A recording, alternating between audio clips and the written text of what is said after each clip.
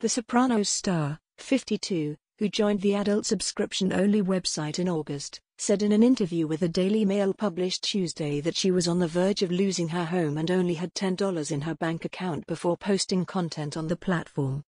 "OnlyFans saved my life, 100%, she said. I can't believe I am saying that, but it really did save us."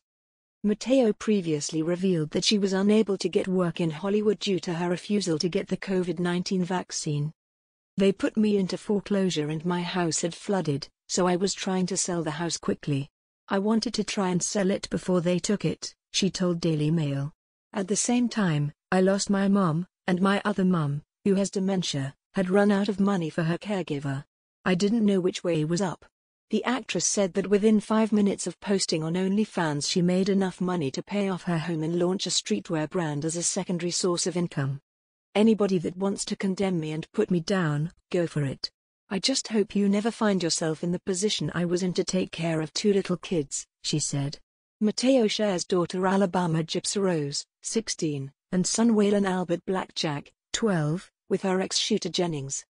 The Sons of Anarchy actress also revealed her secret to making great content.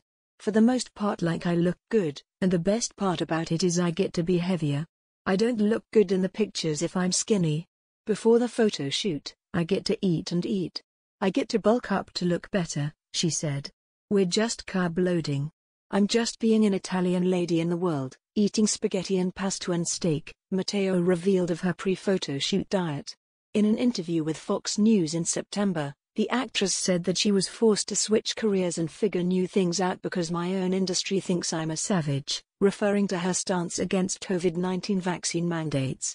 "I guess you could say I was a bad girl because I did not follow the rules a couple of years ago. I used to have a lot of money. And then, all of a sudden, I went from being allowed to work to never being allowed to work again," Matteo said.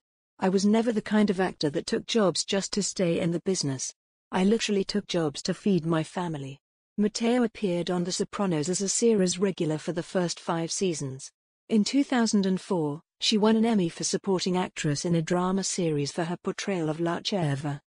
She was also a regular on Sons of Anarchy and Shades of Blue. Matteo is the latest in a slew of celebrities who have embraced the subscription-based platform, including Cardi B, Carmen Electra, Bella Thorne, Denise Richards, Amber Rose, Tyga, and Chris Brown.